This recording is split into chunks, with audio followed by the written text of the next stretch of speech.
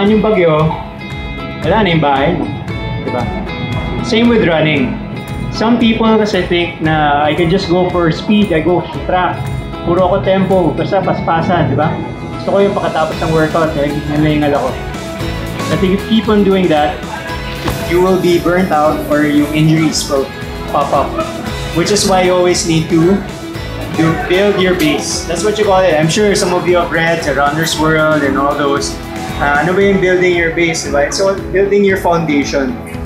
So it's the easy runs, aerobic runs, the runs that you can talk to your friend when you're running, or you can sing. Yun sinasabi yung talk test. Diba? If you do your runs always na parang hinihingal ka, maybe you should slow down a bit. Diba? Kasi in a week, you should just run very, very hard, maybe twice. Okay na yun eh. Pero the rest of the runs, dapat easy. Dapat easy lang. Pwede kayo mag-usap, pwede kayo magkantahan, diba? Pwede kayo magkantsawan. So this is for you from RUNNR.